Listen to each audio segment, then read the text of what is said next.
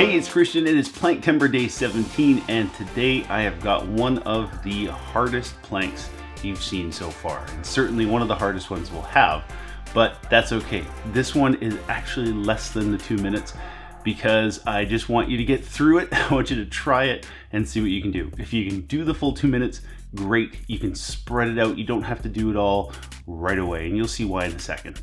This one's called the crocodile plank. It is a low held plank, which means you're basically holding the bottom of a push-up, but in a crocodile pose, which means that your knee and elbow from one side are kind of brought together.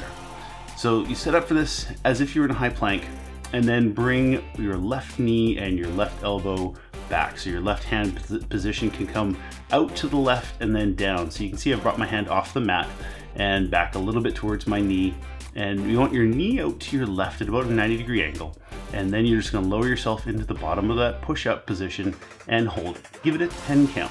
That's all you have to do. Count to 10, keep that belly button drawn into the spine, heel pushed back. After 10 seconds, you're gonna push yourself back up and switch it over to the other side. Again, repeat by placing your right hand out to the right of the mat a little bit wide and slightly back. And bring your right knee up to about a 90-degree angle so your foot's there.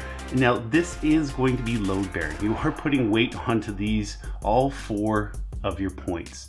And you're just gonna lower yourself down and hold that position for another 10 count. Bring it back up and do a total of 4 reps before taking a quick little break. And if this is all you can do, great. You've achieved more than most people have today in terms of planking, but get down there and try and do some more. Do a total of 2 minutes if you can. You'll definitely feel some shaking going on. You can see in the video I certainly did, and that means things are working. So get in there, get your plank done. We'll see you tomorrow. It's Pal and Sweat.